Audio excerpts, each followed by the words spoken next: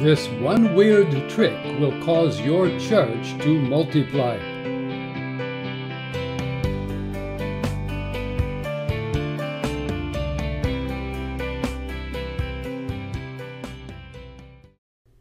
All research leads to a same conclusion. The most effective way in which to evangelize a population remains the continual starting of new little churches.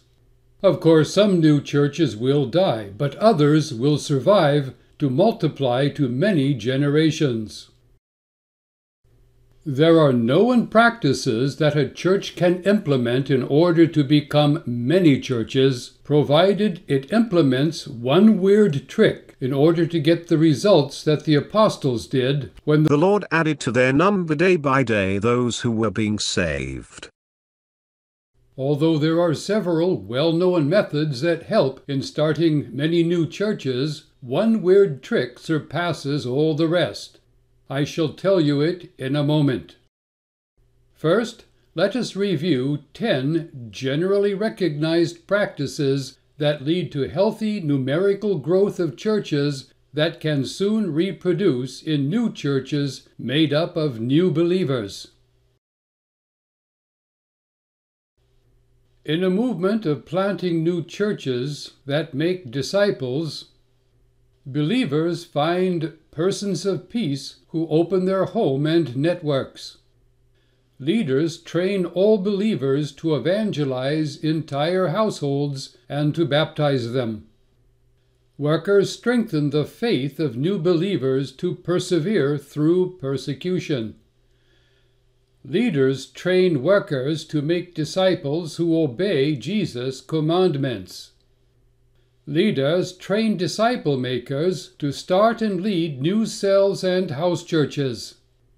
Everyone allows the Holy Spirit to distribute and to activate speaking and serving gifts. Leaders expand branching lineages of churches and leaders that reproduce. Leaders train shepherds to coach several generations of new leaders on the job. Trainers edit simple training materials, distributing these through coaches. Workers report on their activities and outcomes, which allows leaders to track progress and to lay new plans. Whilst these 10 practices can lead to phenomenal growth and multiplication when supported by abundant faith and prayer, these depend upon one weird trick that makes everything else succeed. This weird trick can be seen operating in the ministry of Jesus. And he called the 12 together, and gave them power and authority. He sent them out to proclaim the kingdom of God and to heal. On their return, the apostles told him all that they had done, and he took them and withdrew apart. In his very last words before he returned into heaven, Jesus commanded his apostles, "All authority in heaven and on earth has been given to me. Go therefore and make disciples of all nations, teaching them to observe all that I have commanded you." The same weird trick can be seen operating in the ministry of Jesus' apostles. Be strengthened by the grace that is in Christ Jesus, and what you have heard from me in the presence of many witnesses, entrust to faithful men, who will be able to teach others also. What is that weird trick that multiplies churches? Here it is. Empower others to obey the commandments of Jesus while coaching them to empower others in turn to do the same. Let me repeat that. Empower others to obey the commandments of Jesus while coaching them to empower others in turn to do the same. Whenever and wherever church leaders apply this weird trick without prejudice, God brings to their churches new believers. He always does. Wherever leaders form new churches with new believers, churches multiply continually.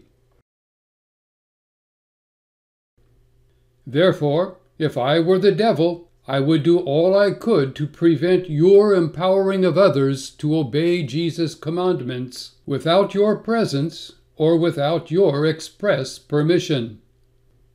If I were the devil, I would make you so fearful that you would take measures to avoid the following: that anyone else should have authority to teach church doctrines, that anyone else should baptize or serve the Lord's Supper, that anyone else should lead church gatherings, that anyone else receive a ministry title equal to your own, that anyone should start and lead a church without having obtained a theological education, that anyone else should receive help from your church budget.